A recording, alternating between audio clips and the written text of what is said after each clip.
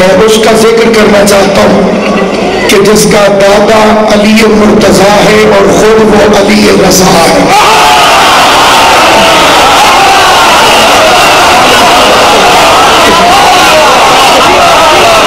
جو ہوا فضل الہی سے بڑا نیک ہوا، نام بڑھتا گیا جب ایک کے بعد ایک ہوا.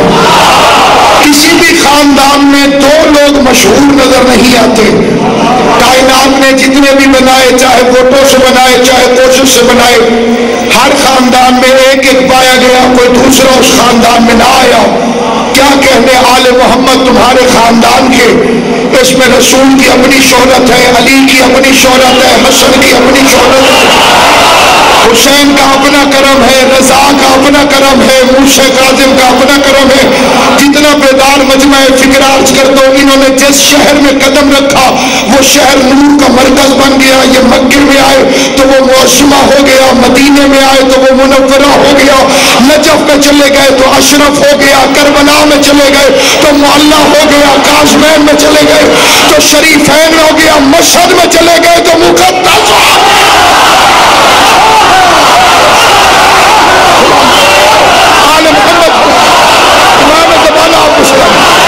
سخی رضا ان ہاتھوں کو اپنی سری چموائے جو ہاتھ بلند ہو گئے. آل محمد کی قبریں کسی بڑے آدمی کے ساتھ ہونے کی وجہ سے مشہور نہیں. تو سمجھ آئیے فکر ہی وہ بولے. ان کی قبروں کا ایڈریس یہ نہیں کہ اس کے ساتھ، بلکہ اگر کوئی بڑا آدمی ان کے ساتھ دفن بھی ہو جائے تو اس کی شہرت بھی گم ہو جاتی ہے. نجف میں علی کے دائیں طرف آدم ہے، بائیں طرف نوح ہے.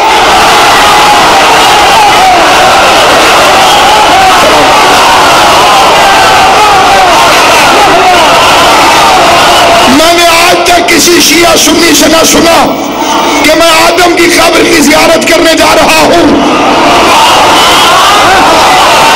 کسی نے نہیں کہا کہ میں نوح کے روزے پہ جا رہا ہوں. ہر کوئی کہتا ہے علی کے روزے پہ جا رہا ہوں، کیونکہ جب مالک کا نام لے لو تو نوکروں کے نام لینے کی ضرورت ہے.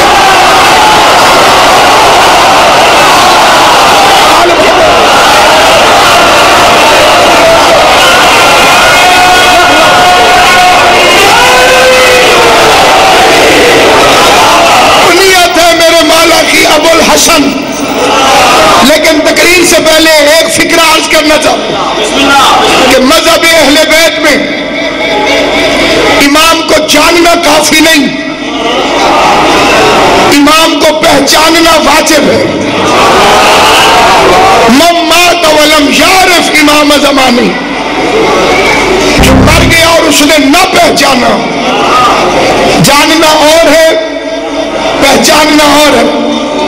تعارف غائبانہ کروانا چاہتا ہوں، غائبانہ تعارف اپنے امام کا کہ رضا بادشاہ ہے کون.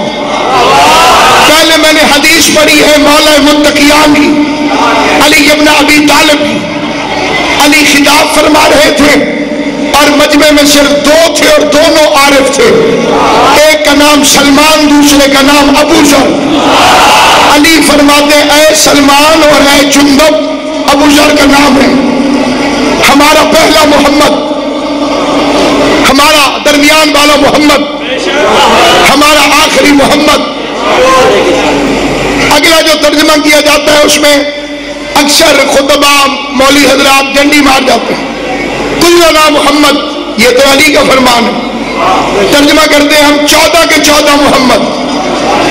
14 کا لفظ علی نے فرمایا کہا، علی نے تو فرمایا ہے کلنا محمد، ہم سارے کے سارے محمد. محمد محمد ہے، علی محمد ہے، حسن محمد ہے، حسین محمد ہے، سجاد محمد ہے، جعفر محمد ہے، باقر محمد ہے، قاسم محمد ہے، رضا محمد ہے، تقی محمد ہے، نقی محمد ہے، عسکری محمد ہے، مہدی محمد ہے. اب عقیدے کا فکرہ کہتا ہوں، عباس محمد ہے، علی اکبر محمد ہے، قاسم محمد ہے.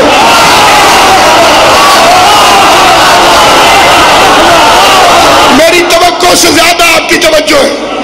اور اگلا فکرہ جو غلط مشہور ہوا وہ یہ کہ معصوم صرف 14 ہے. تمہیں کس نے کہا کہ معصوم صرف 14 ہے؟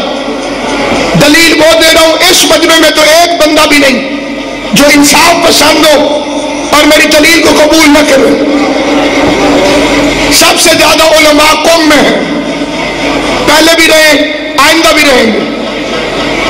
میں سارے مولوی صاحبان سے ایک طالب علم ہو کے پوچھتا ہوں کہ قوم والی بیوی کو کیا کہہ کے پکارتے ہو؟ خیر راضی ہوگی جناب اللہ. میں سارے کہتے ہیں نا معصوم ہے قوم. معصوم 14 ہے تو اس بیوی کو معصومہ کیا ہوگا؟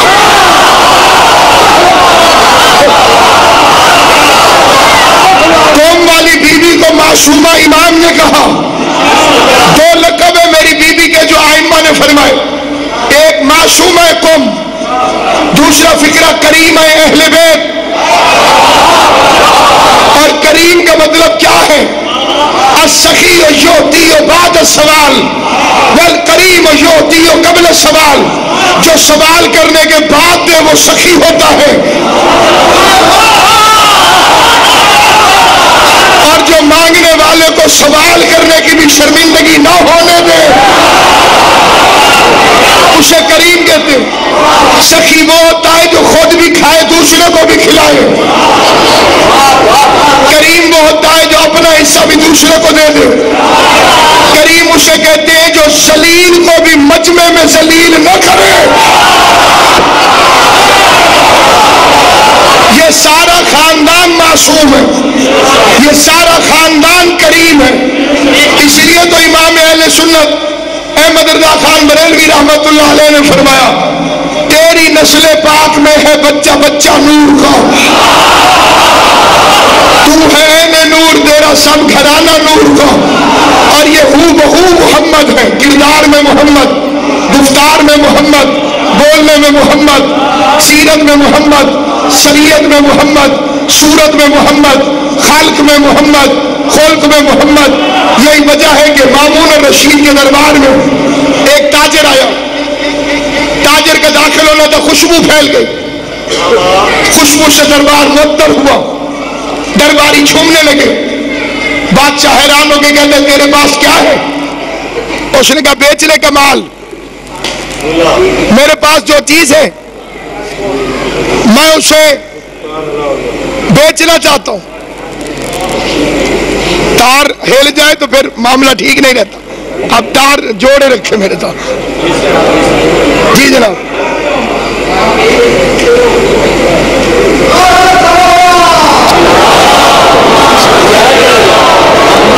سودا ہی رہے بندے.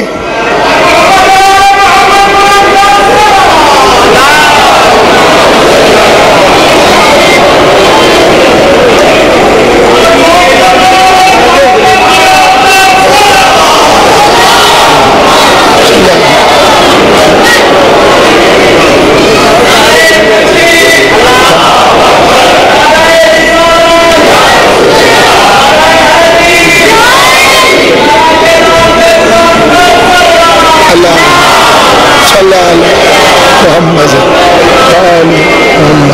بعجل فرجهم سهل مخرجهم فلن قادم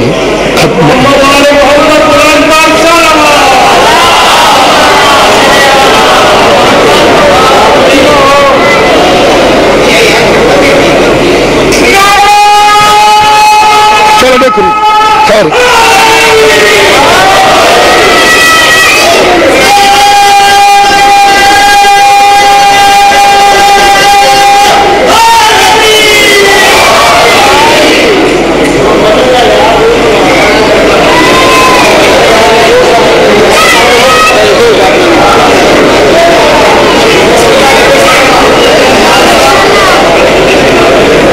مجلس نام بھی کھا دی لاکھ غائب ہو گئے کرانتے ہیں.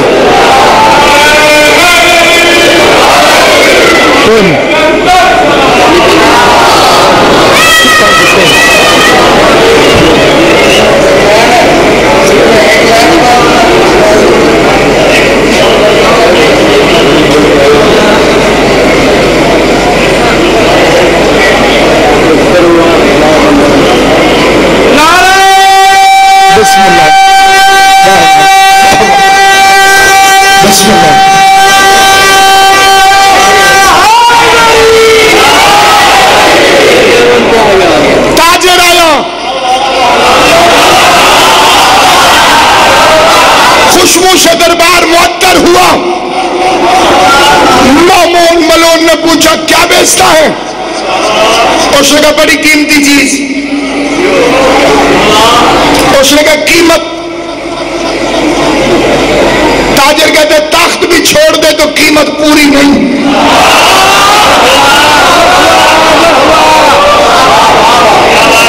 اگر تخت بھی چھوڑ دے قیمت پوری نہیں.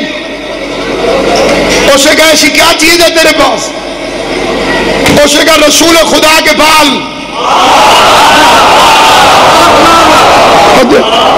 منہ مبارک آقا دو جہان کے بال ہیں میرے پاس. یہ خوشبو نہیں کی. اس نے کہا اصلی ہونے کی دلیل کوئی ثبوت پیش کر, کوئی دلیل پیش کر جس سے پتہ چلے کہ یہ اصلی ہے. کوئی ایسی دلیل دے جس سے پتہ چلے کہ یہ اصلی ہے. آؤ بسم اللہ. کوئی دلیل پیش کر جس سے پتہ چلے کہ یہ اصلی ہے. اس نے کہا بادشاہ اس کی خوشبو اس کی دلیل ہے. ایسی خوشبو اگر دنیا میں کہیں پائی جاتی ہے تو میں جھوٹا, اور اگر دارین میں ایسی خوشبو نہیں تو تسلیم کر یہ محمد مصطفیٰ کے بال ہے. اس نے کہا قیمت مانگ. اس نے کہا 1,00,000 دینار ایک بال کا. نبیوں کے سلطان کے بال دے 7,00,000 دینار میں بادشاہ نے خرید لی. بڑے فخر سے اطلاع بھیج رہا تھا آؤ زیارت کرو, میرے پاس حضور کے بال ہیں. امیر غریب گورنر آتے رہے, زیارتیں کرتے رہے. شام کے وقت ہوا, یوسف زہرا نے دربار میں قدم رکھا.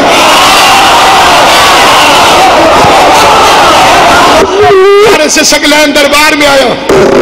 علم پکار رہا تھا زمانے کا علی ہے, قرآن کہہ رہا تھا زمانے کا محمد ہے. امام رضا علیہ السلام نے دربار میں قدم رکھا. بادشاہ نے قدم رکھا, سیدھے تشریف لائے. فرمایا کیا خریدا؟ اس نے کہا آقا آپ کے نانا کے بال. مسکرا کے امام فرماتے کہاں ہیں؟ اس نے کہا مولا زیارت کریں. اب جو بندہ یہ فکر سمجھ میں آ گیا اسے پوری تقریر سمجھ میں آئے گی. امام رضا علیہ السلام نے اپنی انگشت سے شہادت اٹھائی. 7 بالوں میں سے 3 کو علیحدہ کیا.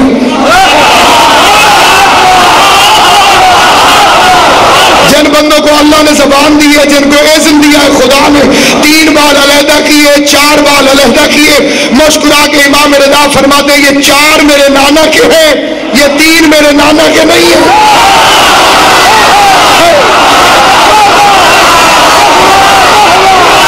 خدا کے واسطے جاگنا, فکر سننا. امام رضا نے فرمایا یہ 3 بال میرے نانا کے نہیں ہیں, یہ 4 بال میرے نانا کے. مامون کی آواز آئی مولا آپ کے پاس دلیل کیا ہے؟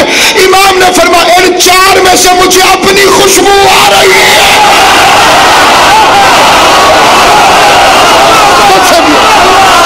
ان 4 میں سے مجھے اپنی خوشبو آ رہی ہے, ان 3 میں سے مجھے اپنی خوشبو نہیں آئی.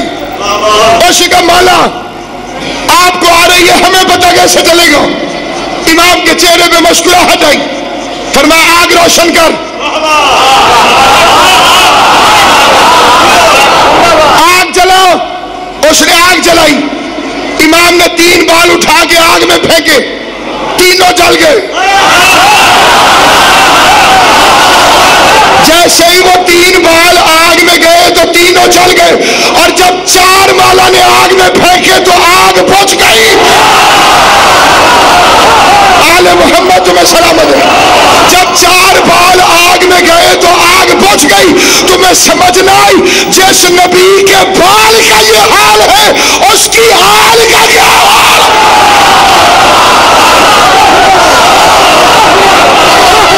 اس کے بال کا یہ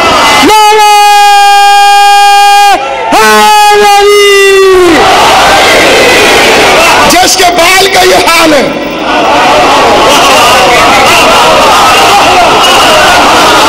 اس کی حال کا کیا حال ہوگا؟ محمد ابن عیسیٰ کہتے ہیں میں نے خواب دیکھا, پیغمبر مسجد میں تشریف فرمائے. یا علی مدد. پیغمبر تشریف فرمائیں. ظاہر ہے جس نبی کا ذکر ہے کائنات میں ہلچل کیوں نہ آئے. نام میرے مصطفیٰ کا ہے. بے ادب امریکیوں کو کیا پتا کہ عظمت مصطفیٰ کیا ہے. یہ معجزہ بھی خداوند کبھی دکھاتا ہے کہ آسمان پہ تھوکو تو منہ پہ آتا ہے. اب تو دنیا شرم کرے اور عظمت مصطفیٰ علی والوں سے پوچھے. اب تو تھوڑا سا رحم کرو اپنے آپ پر. اب ان مولویوں کو چھوڑو جنہیں عظمت مصطفیٰ کی الے بے کا پتہ نہیں. شان رسالت سننی ہو تو علی والوں سے پوچھو. جمعرات کی روٹیاں مانگنے والے کو کیا پتا کہ عظمت مصطفیٰ کیا.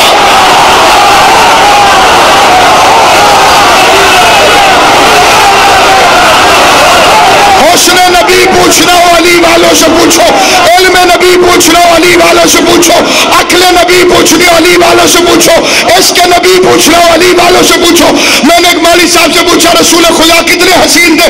اس نے کہا حسن یوسف تم عیسیٰ ید بیضا داری آنچ خوبا ہما دارند تو تنہا داری. اگر کسی نے یوسف کا حسن دیکھنا ہو تو وہ مصطفیٰ کو دیکھے. اگر جھنگ کی دھرتی میں یہ فکرہ سمجھ میں نہ آیا پورے ملک میں پڑھنے کے فائدہ ہی نہیں. مولوی صاحبان نے کہا یوسف کا حسن دیکھنا ہو تو مصطفیٰ کو دیکھو. تجھے اتنی خیرت بھی نہیں آتی مالکوں میں نوکروں کی چیزیں تلاش کرتا.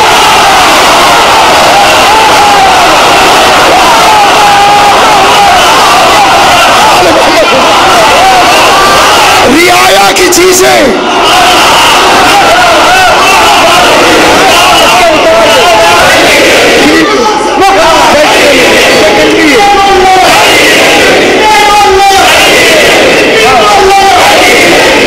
سارے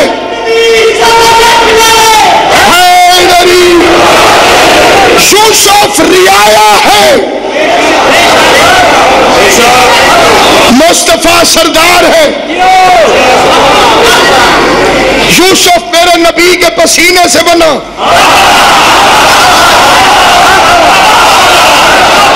ساری دنیا کہتی ہے یوسف علیہ السلام.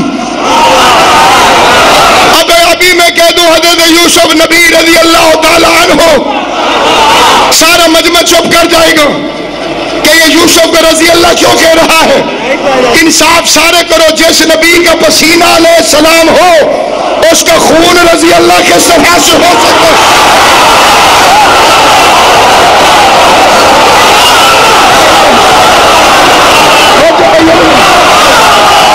کسی نے یوسف کا حسن دیکھنا ہو تو مصطفیٰ کو دیکھے. کسی نے حسن یوسف دیکھنا ہو تو مصطفیٰ کو دیکھے. کسی نے حسن یوسف دیکھنا ہو تو مصطفیٰ. نہیں غلطی نہ کرو. یوسف اور مصطفیٰ کے حسن میں فرق سمجھنا چاہتے ہو تو یہ ایک فکرہ ہی کافی ہے. جس پر زلیخا عاشق ہو جائے اسے یوسف کہتے ہیں اور جس پر اللہ عاشق ہو جائے اسے محمد کہتے ہیں.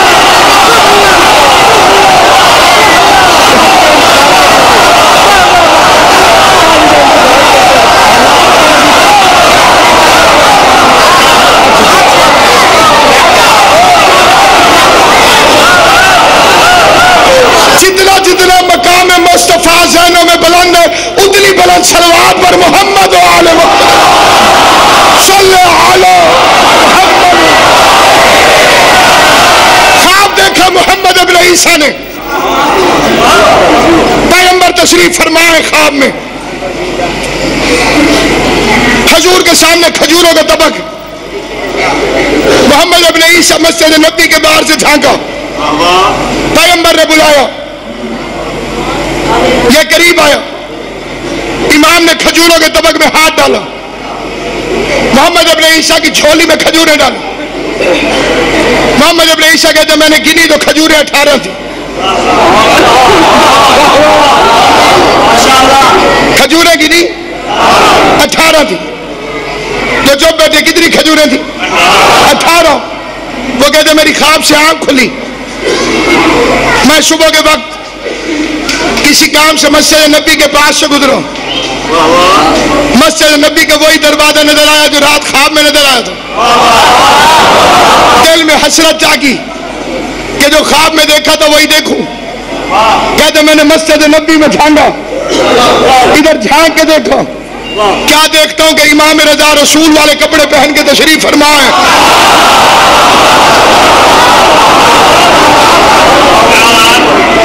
تشریف فرما امام رضا، جو خواب میں پیغمبر اعظم کے کپڑے تھے وہی اطرت رسول کے کپڑے۔ امام رضا کے پاس اسی طرح سے کھجوریں پڑی ہیں۔ امام رضا نے ہاتھ کے اشارے سے اسی طرح مجھے بلایا جیسے خواب میں پیغمبر نے بلایا تھا۔ کہتے میں قریب آیا، امام رضا نے اسی طرح کھجوروں میں ہاتھ ڈالا، کھجوروں میں ہاتھ ڈال کے میری جھولی میں ڈالا۔ کہتے میں نے گنی تو کھجوریں 18 تھیں،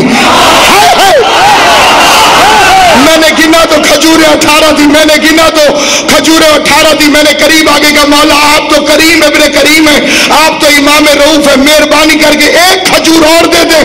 امام مسکرا کے فرماتے نانا نے 19 سی ہوتی تو میں بھی 19 لاتا۔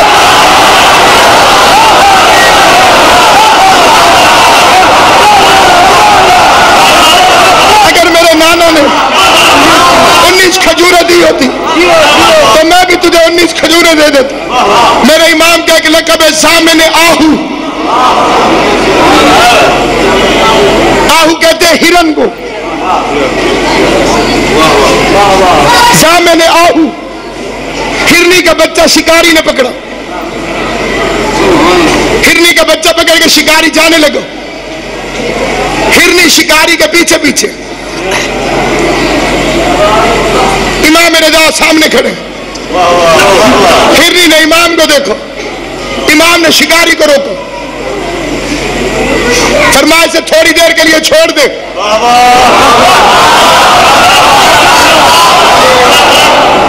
اس نے کہا بندہ خدا اگر تو کہتا ہے کہ چھوڑ دے پھر بھی بات سمجھ میں آتی تھی، تھوڑی دیر کے لیے چھوڑ دے۔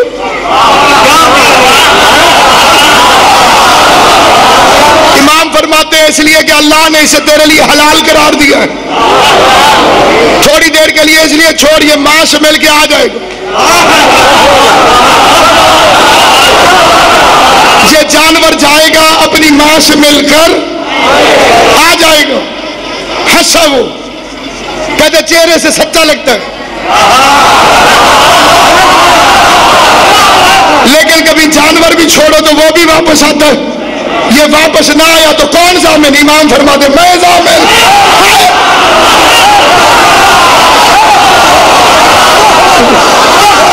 اس کی ضمانت بن کے میں کھڑا ہوتا ہوں، تجھے چھوڑ یہ واپس آئے گا۔ وہ کہتے چہرے کی صداقت دیکھ کے میں نے ہرن کے بچے کو چھوڑ دیا، مجھے شرم آ رہی تھی اتنے کریم کو ضامن بنا کے کھڑا کیا، لیکن سوچ رہا تھا یہ کیسا ہے، کس کی ضمانت دے رہا ہے، کبھی جانور بھی واپس آئے۔ ہرنی کا بچہ گیا، ہرن سے مل کے واپس آیا، امام فرماتے ہرن اٹھا جا، کہتے یہ آزاد ہے، آج سے میں قیدی ہوں۔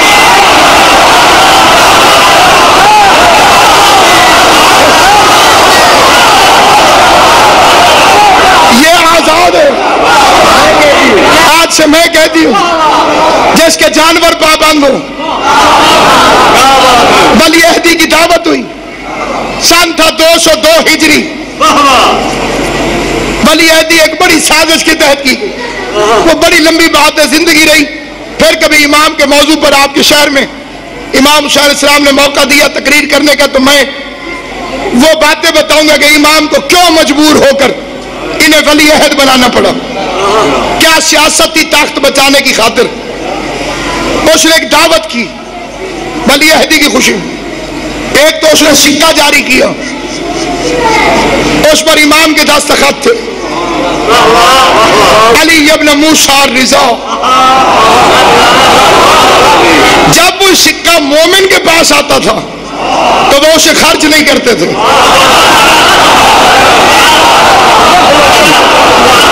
کیونکہ قیمت سے زیادہ قیمتی تھا، قیمت سے کئی زیادہ قیمتی تھا۔ شیعوں کے پاس جیسے ہی پہنچتا تھا وہ سنبھال کے رکھ لیتے تھے، کیونکہ مولا کا نام لکھا ہوا تھا۔ سفر سے جانے میں پہلے، سفر پہ جاتے ہوئے راستے میں ڈاکوؤں کے خطرے، شیعوں نے اسے کپڑے میں باندھ کے بازو میں باندھنا شروع کر دیا.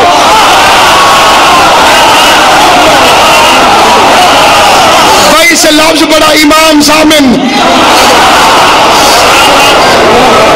کوئی بھی سفر میں جائے اس کا ضامن امام رضا. کوئی بھی مسافرت میں جائے اس کا ضامن امام رضا. اس لیے سامعین گرامی قدر 202 بندے بلائے گئے, 200 مہمان, ایک مامون, ایک میرا مولا.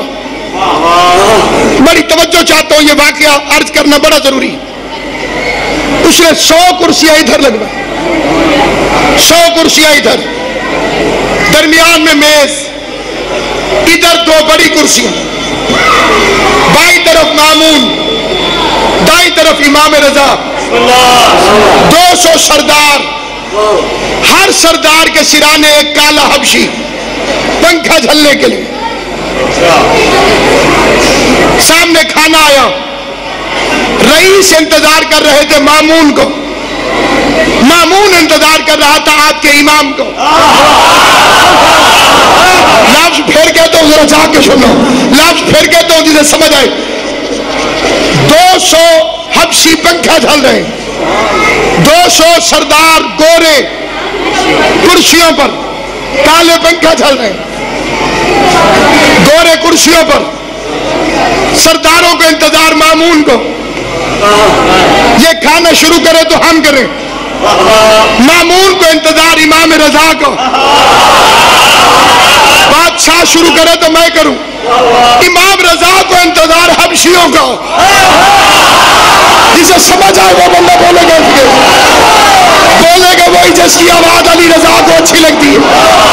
امام کو انتظار کالے حبشیوں کو. امام فرماتے تم کھڑے کھڑے کھاؤ گے.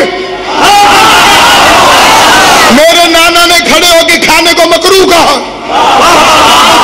آہستہ آہستہ مامون کہتے یہ غلام ہے, مولا یہ غلام ہے. امام نے فرمایا انہیں بھوک نہیں لگتی.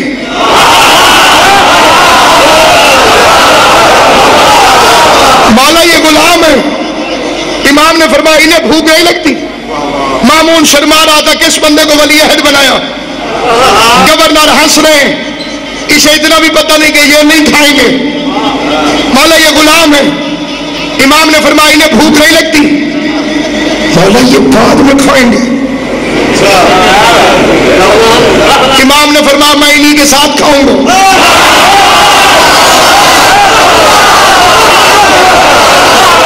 تمہیں میرے نانا کی آخری تقریر یاد ہو رہی ہے, عرب نماز پڑھنے آئے.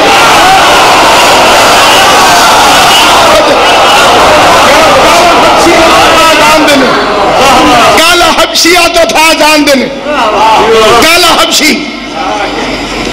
بزرگوں کو اچھا نہ لگا, یہ آزان نہ دے, یہ شین کو سین پڑھتا ہے. جبریل نے پیغام دیا یہ پڑھتا سین ہے, اللہ سنتا شین ہے.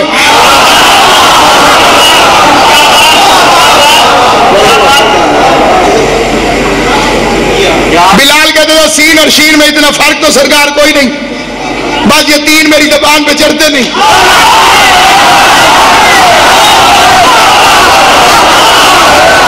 کوشش بڑی کرتا ہوں, کوشش بڑی کرتا ہوں, کوشش بڑی کرتا ہوں, لیکن یہ 3 نقطے میری زبان پہ چڑھتے نہیں. یہ مجبوری ہم سرائکی والوں کی بھی ہے. کئی دفعہ مجلس پڑھتے ہیں ساتھ ہیں سونے دی یاد سے شلوات پڑھو, ہے یا نہیں. بھاوے پابندی ہے, بھاوے پابندی ہے, حق دا پیغام لوکی لکا نہیں سکے. جیڑا حبشی ہاں لکنت زبان وچ بھی ہاسو معظم کو شوہرے ہٹا نہیں سکے.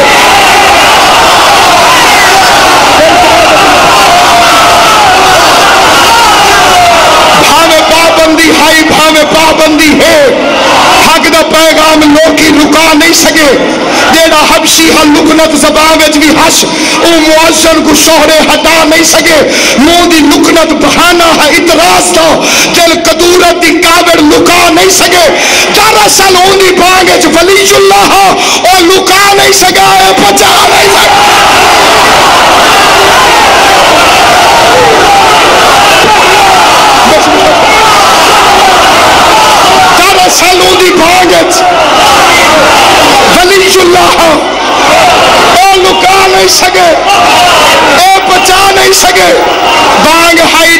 آئی.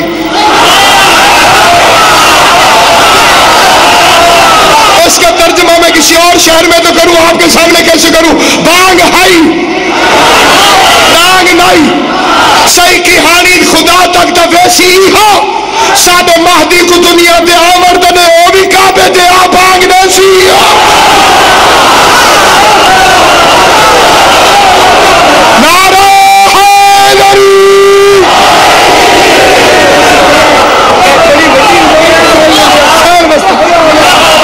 آل محمد آپ کو سلامت ہو. جب تم کالے حبشی کو نہیں ہٹا سکے، غدیر کے مولا کو کیسے ہٹاؤ گے؟ گورے کو کالے پر، کالے کو گورے پہ، عربی کو اجمی پہ، اجمی کو عربی میں کوئی فرقیت نہیں. جب یہ کھائیں گے تو میں کھاؤں گا. اب کھانا تھا امام رضا کے لیے، وہ نہ کھائے تو باقیوں کے کھانے کا فائدہ کیا؟ تمہارے امام کی وجہ سے ہر گورے عرب کے ساتھ ایک کالے حبشی کی کرسی لگی.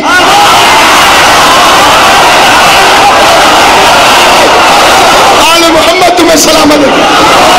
ہر گورے عرب کے پہلو میں کالے حبشی کی کرسی لگی. حبشی حیران کہ ان کے ساتھ ہم کیسے بیٹھ گئے. اب امام نے فرمایا کھانا شروع کریں. گوروں نے کیا کھایا؟ انہوں نے کھایا جنہوں نے آج پہلے کھایا.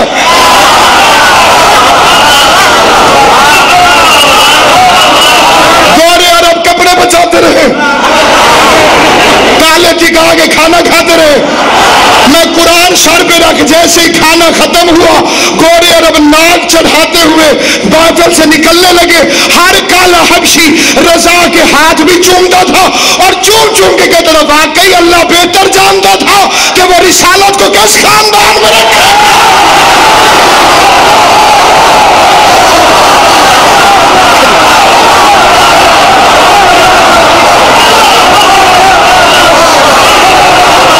اللہ بہتر جانتا تھا کہ وہ رسالت کو کس خاندان میں رکھے. بچ گئی توحید، پر اس کو بچانے کے لیے یہ شعر سمجھ میں آ گیا، پرسے پر آمادہ ہو جائیں گے آپ. بچ گئی توحید، پر اس کو بچانے کے لیے ساروں کی توجہ ہو جائے. پھر دوسرا وشے پڑھتا ہوں. بچ گئی توحید. اردو مولانا پاس آخری بندے تک پوری توجہ. بچ گئی توحید، پر اس کو بچانے کے لیے آج پھر پردیش میں زہرا کا بیٹا مر گیا.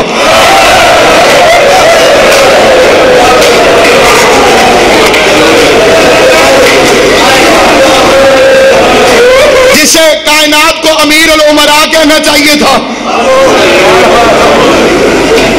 اسے دنیا غریب الغرباء کہتی. غریب کا مطلب دنیاوی غریب نہیں، ہماری زبان میں غریب کا مطلب اور ہے. ہم غریب اسے کہتے ہیں جس کے پاس مال نہ ہو. عربی میں غریب کا مطلب ہے مسافر، پردیسی، بے وطن. اللہ زندگی کرے، بڑا سونا فکر آنکھیں کلیار صاحب. اللہ راسی، دارین قربان. دو چار فکرے شہادت کے فکرے پڑھنے سے پہلے عرض کر دینا ضروری سمجھتا ہوں. پوری ذمہ داری سے فکرے کہہ رہا ہوں. سرزمین پر جتنے عزاداران حسین میرے فکروں کو سن رہے ہیں، اپنی مرضی کے علماء سے تصدیق کیجیے. محرم میں امام رضا جوتی نہیں پہنتے تھے.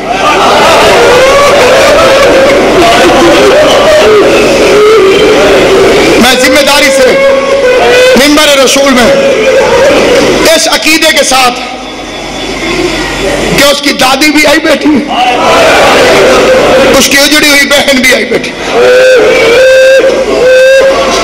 نالین نہیں پہنتا تھا میرا مولا، سر پہ امامہ نہیں ہوتا تھا، ننگے پاؤں بازار میں چل رہے تھے.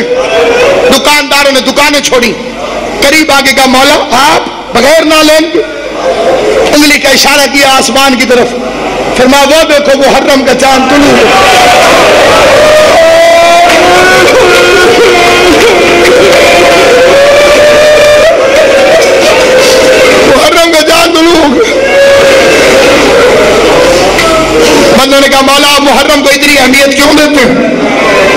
فرمایا ہم ڈرتے ہیں کہیں تم غدیر کی طرح محرم کو نہ بھول جاؤ. پہلے تم نے غدیر کو بھلایا، اب محرم کو نہ بھول. محرم کو عام مہینہ نہ سمجھا کر، یہ ہماری رسم نہیں عقیدہ. قریب قریب ہے محرم. ہاتھ جوڑ کے ایک منت کرتا ہوں، اگر ہو سکے تو اس پہ عمل کرنا. میری مائیں بہنیں بیٹیاں جتنی بیٹھی ہیں، نصیحت سمجھو، وصیت سمجھو، تربیت سمجھو، میرا یہ فکرہ نہ بھول لو. مدینے کے لوگ کہتے ہیں محرم کا چاند آسمان پر نہیں دیکھتے تھے. جعفر الصادق کے گھر سے رونے کی اتنی آواز آتی تھی، ہم سمجھ جاتے تھے یہ جو اتنا رو رہے ہیں محرم کا چاند نظر آتا.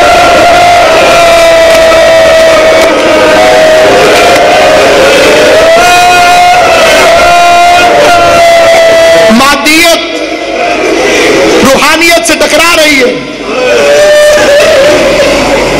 اگر تمہارے پاس روحانیت نہ رہی تو شیعہ کہلوانے کا فائدہ نہیں.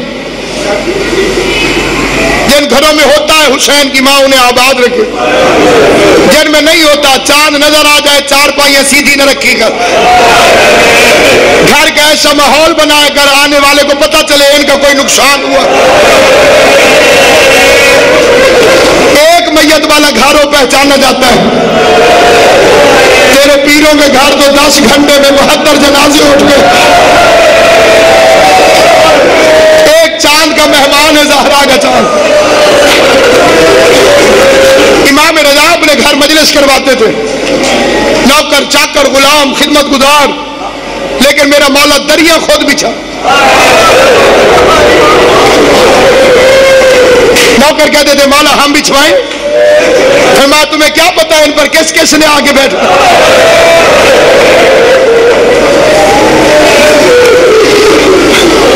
لکھنؤ کے ایک شاعر کا شعر ہے مجھے بڑا پسند ہے. میں مرشد جی آپ کی نظر کرتا ہوں، مقرب اللہ تیری زندگی کے فرماتے ہیں ہو میرے ماں باپ صدقے کیڑی قیمتی شے ماں تے پیو. شاعر کہتے ہیں ہو میرے ماں باپ صدقے تجھ پہ ہے فرش عزا. مجلس سے اٹھا کرو نا اس پہ ہاتھ پھیر کے چوما کرو، بیٹھا کر اس پہ ہاتھ پھیر کے چوما کرو. ملائکہ پر مس کرتے ہیں اس کے ساتھ. ہو میرے ماں باپ صدقے تجھ پہ اے فرش عزا، فاطمہ تیرے سبب سے میرے گھر آنے لگی.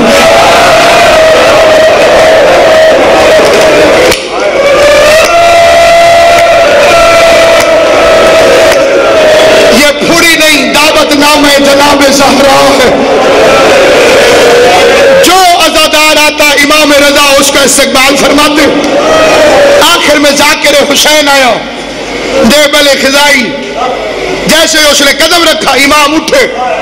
خالی اٹھے نہیں امام اس کی طرف چلے، خالی چلے نہیں امام نے اس کے گلے میں باہیں ڈالی اور وہ لفظ کہا میرے امام نے پوری کائنات کی حکومت ایک طرف اور جو ذاکر کو عزت دی ہے امام نے وہ فکرہ ایک طرف. گلے میں بائیں ڈال کے امام رضا فرماتے ہیں مرحبا میری دادی کے مددگار.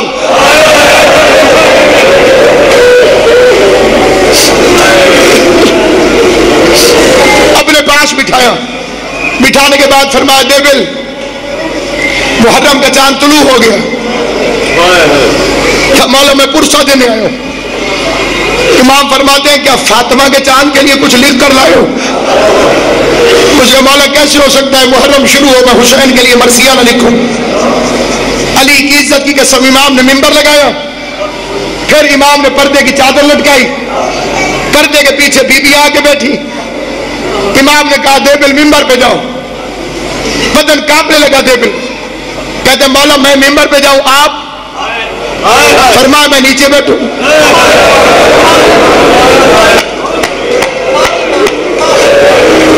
میں نیچے بیٹھوں تو اس کا مولا زمانے کا امام فرش پہ ہو، میں ممبر پہ کیسے جاؤں؟ کہا تجھے کیا خبر کون کون آیا ہوا؟ کیا تو عرب کے رواج سے واقف نہیں؟ عربوں میں کسی کا بیٹا مر جائے عورتوں کے دروازے پہ مرنے والے کی ماں کھڑی ہوتی ہے، مردوں کے دروازے پہ آج تک مرنے والے کا باپ کھڑا ہوتا ہے. امام فرماتے جس دن سے حسین دنیا سے گئے ہیں حسین کی جہاں بھی مجلس ہوئی ہے دروازے پہ علی کھڑے ہوتے ہیں.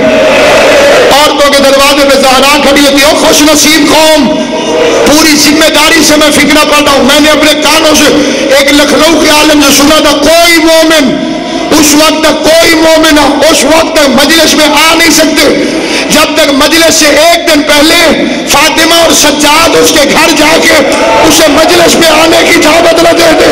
زہرا دروازے پہ جاتی ہے, کل کی مجلس میں تیرا نام لکھا ہوا ہے, میرے بچے کا جنازہ اٹھے گا, میرے بچے کے مولا تمہارا ماتم قبول کرے, علی اکبر کے صدقہ تمہاری جوانیاں سلامت رہے, حسین کی ماں تمہیں کوئی غم نہ دے سوائے غم حسین کے. ٹیبل ممبر پر گیا, ٹیبل نے مجلس پڑھنا شروع کی, اس نے پہلا فکرہ کہا میں وہ مجلس پڑھنا چاہتا ہوں, باجی وہ فکرہ پڑھنا چاہتا ہوں جو امام کے گھر میں مجلس ہوئی اور شاعر نے امام کے گھر مجلس پڑھی. پہلا فکرہ پڑھا, فاطمہ زہرا اپنی قبر سے نکل کے دیکھیے, آپ کے گلشن کے پھول کائنات میں کہاں کہاں بکھر گئے.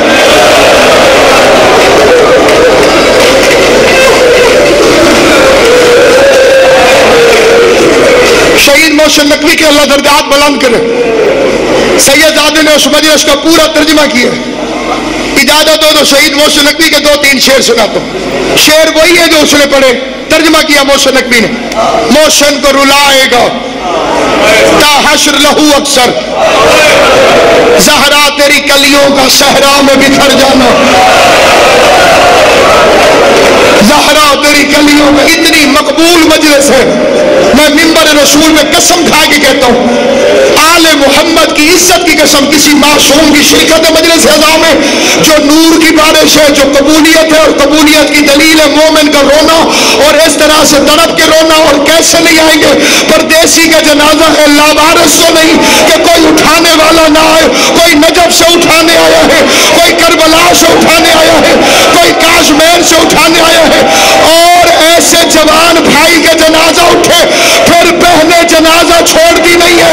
آج قوم والی مخدومہ اپنے بھائی کا جنازہ اٹھانے کے لیے قوم کی دھرتی سے چھگوا لو تمہارے ساتھ, یہ سوچ کے یہ رضا میں مسجد میں تو تجھے نہیں مل سکی, اللہ ان مومنوں کا بھلا کرے, یہ تیرا جنازہ اٹھا رہے ہیں, میں تیرے جنازے میں شرکت کے لیے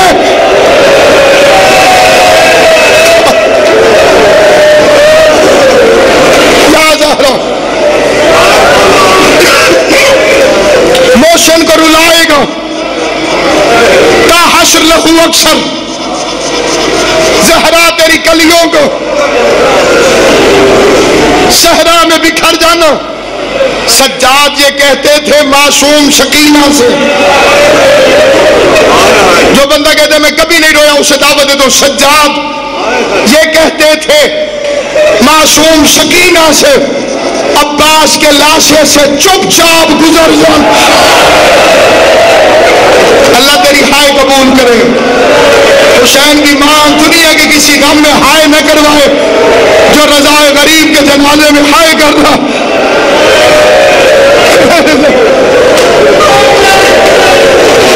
سجاد یہ کہتے تھے معصوم سکینہ سے, عباس کے لاشے سے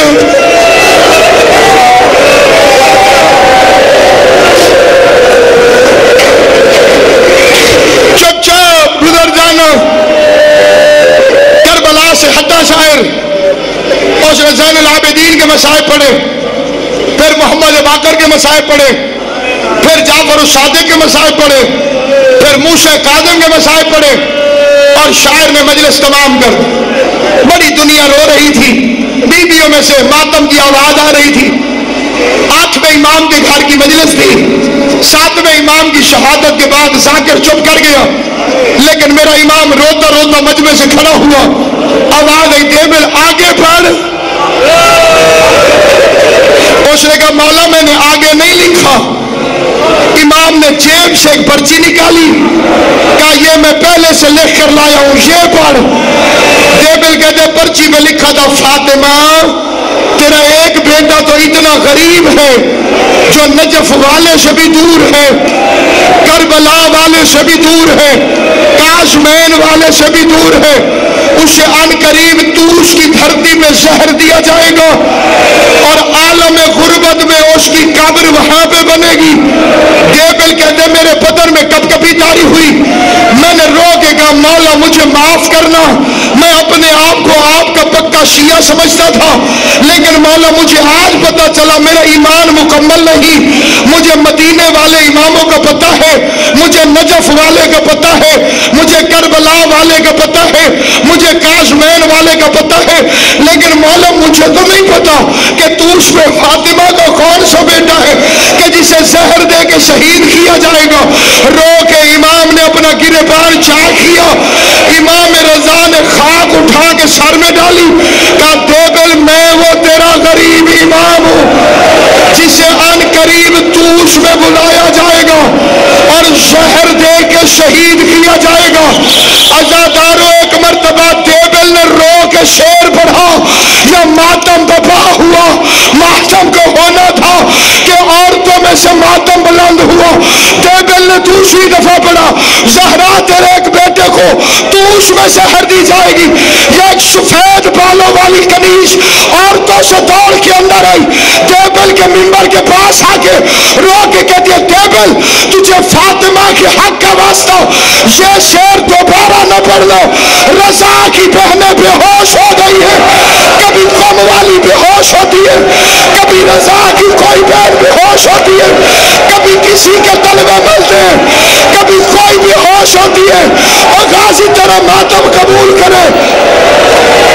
جزاک اللہ جزاک اللہ جزاک اللہ. یہ شعر دوبارہ نہ پڑھنا. رضا کی بہنیں بے ہوش ہو گئی. حسین کے ماتمیوں اگر اجازت دو تو ایک فکرہ میرے سینے میں تڑپ رہا ہے. میں ہاتھ جوڑ کے کہتا ہوں اے موسیٰ کاظم کی بیٹیوں، اے میری شہزادیوں، اے امام رضا کی بہنوں، ابھی تو بھائی سلامت کھڑا تھا، ابھی تو رضا کو زہر ملا نہیں تھا. تم نے خالی سنا کہ زہر ملے گا، بے ہوش ہو گئی. سلام زینب کے حوصلے پر جس نے سنا نہیں تھا کہ حسین مارا جائے گا، 70 قدم پہ دلہ زینبیہ پہ سر پہ قرآن رکھے قاتل کی منتیں کرتی رہی، نہ مار. میری ماں نے چکیاں 20 کے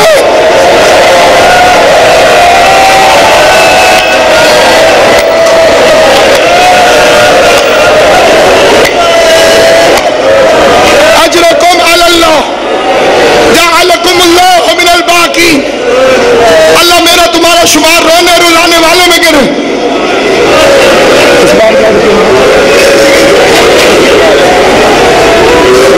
قوم والی بی بی کہاں جا رہی تھی؟ بھائی سے ملنے. کس شہر میں جا رہی تھی؟ مشہد. اللہ تیری زندگی کرے علی اکبر کے جالین کا صدقہ. چلی کہاں سے تھی؟ مدینے سے. آپ کو پتہ ہے اس لیے پوچھ بچے تو نظر جھکا دو. چلی کہاں سے تھی؟ مدینے سے. جا کہاں رہی تھی؟ مشہد. روزہ کہاں بنو؟ قم. کیوں بنو؟ سن لیا بھائی مارا گیا. ہائے کرنا جسے بات سمجھ آئیے. نہ پھر آگے جا سکی نہ پھر واپس جا سکی، کیونکہ بہنیں بھائی کی موت سن لیں تو سفر کرنے کی طاقت نہیں رہتی. گھر جا کے سوچنا کیا حوصلہ تھا زینب کا. 9 بھائی سپاہ ہو گئے، ہاتھوں میں ہتھکڑیاں آ گئی، سر پہ چادریں نہ تھی. کبھی اس بازار کبھی اس بازار کبھی اس بازار. شام میں کہتی ہے کوئی اور شام ہے تو حکم کر.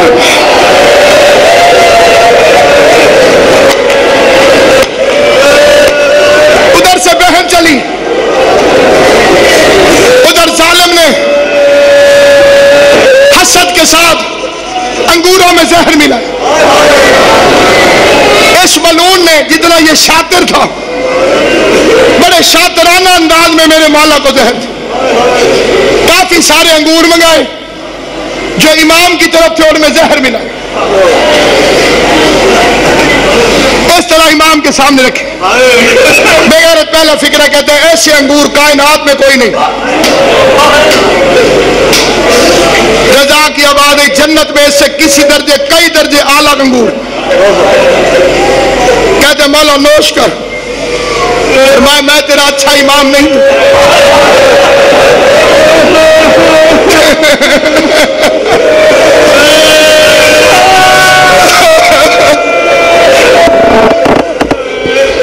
دوسری طرف کہتے مولا انگور کھا. سید رو کے کہتے تجھے پردیسی پہ ترس نہیں ہے تو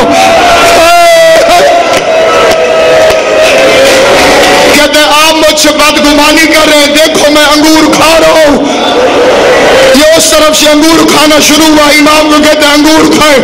امام نے ایک دانہ اٹھا کے کہا انا للہ و انا الیہ راجعون. ادھر بطول کے لال نے انگور کھائے. بغیرت کہتے ہیں اور کھا. امام نے فرمایا تیرا جو ایک سے کام ہو جائے گا، تجھے غریب کو اور انگور کھلانے کی ضرورت کیا ہے. میرے مولا کا چہرہ کا رنگ بدلا. امام نے اٹھ کے چلنا شروع کیا. بغیرت کہتے کہاں جا رہے ہو؟ امام نے کہا جہاں تو نے بھیجا ہے میں وہی جا رہا ہوں جہاں تو نے بھیجا ہے. امام نے ایک چادر سر پہ رکھی. گھر کے اندر داخل ہوئے. یہ سرخ آندھی شروع ہوئی. دیوار کے دروازے ہلنے لگے، کھڑکیاں ہلنے لگی. امام نے غلاموں سے کہا کھڑکیاں بند کرو، دروازے بند کرو. امام اندر تشریف لے گئے. یا دروازے پہ دستک ہوئی. ابو سلط کہتے میں دروازے پر ہر شمع اور ابو سلط یہ امام کے صحابی کہتے میں نے دروازہ کھولا. کیا دیکھتا ہوں امام رضا کھڑے اور چہرے کی رنگت بھی ٹھیک. میں نے کہا مولا رضا یہ کوئی معجزہ ہے؟ آپ کو تو میں ابھی اندر چھوڑ کر آیا ہوں اور آپ کی حالت ٹھیک نہیں تھی اور آپ بالکل ٹھیک کھڑے. آنکھوں سے خون کے آنسو نکلے. کہا میں رضا نہیں تقی ہوں.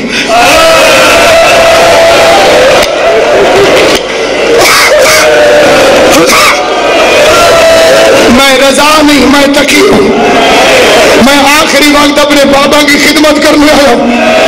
دروازے خود بخود کھلتے گئے. میرا نام امام 8ویں کے سرانے بیٹھا. عزاداروں تمہارے اور اپنے رونے کے لیے فکر کہتا ہوں کوئی امام ایسا نہیں جس کا بیٹا آخری وقت اس کے سرانے نہ ہو. علی دنیا سے گئے سرانے حسن تھا. حسن دنیا سے گئے قاسم سینے پہ تھا. اکلوتا غریب ہے کائنات میں حسین ابن علی کہ آخری وقت میں جس کا بیٹا اس کے پاس نہ تھا. البتہ ایک 4 سال کی معصومہ تھی جو شمر کی منتیں کرتی تھی. ظالم خنجر مارتا تھا. رو کے کہتی تھی میرے بابا نے تیرا کیا بگاڑا ہے، ہمارا کوئی نہیں رہ گیا. پھر مر مر کے کہتی تھی کوئی تو آئے جو میرے بابا کو بچائے. عزاداران امام مظلوم امام رضا نے محمد تقی سے کہا تقی جی بابا میرا گریبان چاک کر. امام رضا کا گریبان چاک کیا گیا. امام رضا کا محمد تقی جی بابا میرے سر میں خاک ڈال.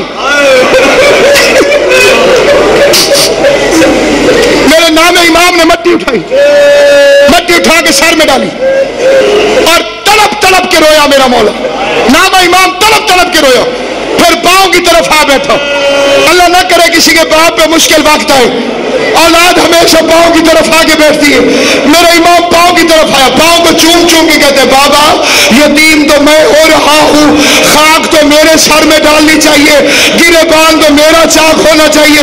آپ نے گریبان چاک کیوں کرایا؟ آپ نے سر پہ خاک کیوں ڈالی؟ امام رضا فرماتے اے محمد تقی تیرا باپ چاہتا ہے جب میں اللہ کی بارگاہ میں قیامت والے دن اٹھوں تو حسین کا عزادار بن کے، حسین کا ماتمدار بن کے، تاکہ ہر کوئی کہے وہ جس کا گریبان پھٹا ہوا ہے یہ حسین کا عزادار ہے، وہ جس کے سر پہ خاک ہے وہ حسین کا عزادار ہے. اب میں اپنے مولا کے جنازے کا اعلان کرنے لگا ہوں جس کا مجھے سید نے حکم دیا ہے چھولیاں پھیلا لو، کوئی دعا ہے تو بھول جاؤ. اب اپنی کوئی دعا نہ مانگنا. اب زہرا کو برسا دینا، اب علی کو برسا دینا.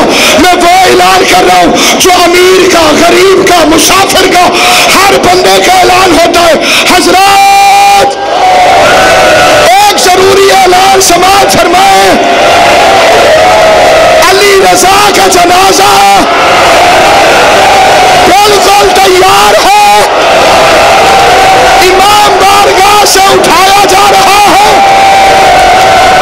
مسلمان رسول کا بیٹا سمجھ کے پردیسی کے جنازے کو کندھا دینا چاہے تو ہمارے ساتھ مل کے غریب کا جنازہ